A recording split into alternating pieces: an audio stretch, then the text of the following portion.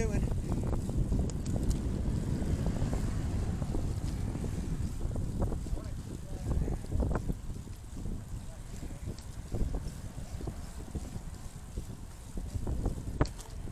You won't believe what my secretary did yesterday. I was on the phone about. What'd you say? You won't believe what my secretary did yesterday. It's what I was on the phone about this morning at the ride at the rest stop. What's that? She the pop-up message yesterday with sirens and all this stuff she got on her computer. You have been hacked. Please call this number below to get unhacked. Oh God. Guess what she did? Got yourself hacked. Called the number. And gave him the IP address and spent like 2 hours online on the phone with him having complete computer access to all our financial records, to everything else.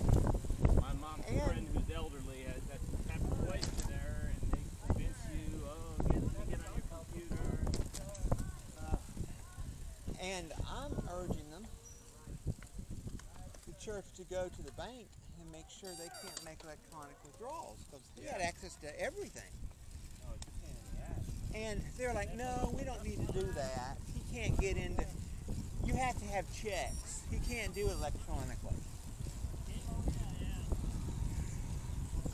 These are old people who don't understand how it works. Yeah. And I can't convince them otherwise. We've got money in the bank to build a new building without taking out a loan. Yeah, I mean, I rarely use the check.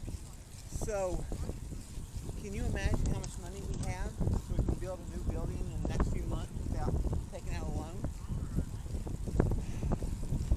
And he has access to all of that right now. You work at a real estate company? Church? At a church? I'm the preacher. Oh, I didn't And know that. What church? Deer Park Church of Christ. We're behind the Dairy Queen in Deer Park. Okay. And we're fixing to build a new building